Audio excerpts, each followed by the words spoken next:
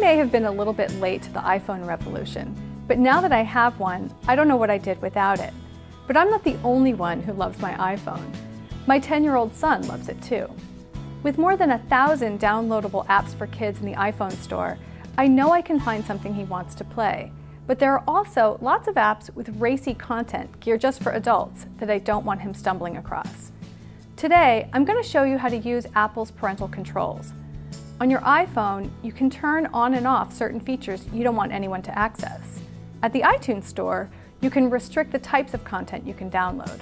To set up the restrictions on your iPhone, touch Settings, choose General, then choose Restrictions. Here, you'll be prompted to set up a PIN that gives you access to enable or disable restrictions.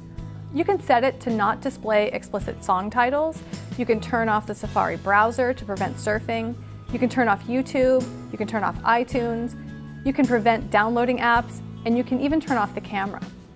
What I like about how this works is that when you disable something, the icon just disappears from the home menu. Out of sight, out of mind. Let's say I don't want anyone taking photos with my iPhone. I just turn off the camera.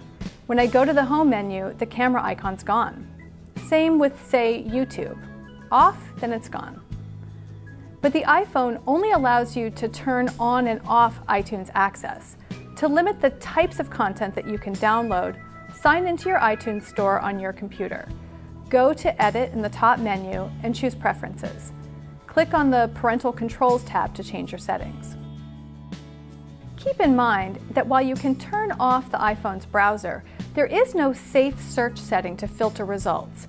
If you don't want to turn off the browser, but you do want to restrict the websites it can find, there are apps you can download to fine-tune your browser search settings. It's so easy to set these controls. I would say the only problem is remembering which features you've turned off. But don't worry, your kids will probably remind you. For more tech tips, visit us at commonsense.org.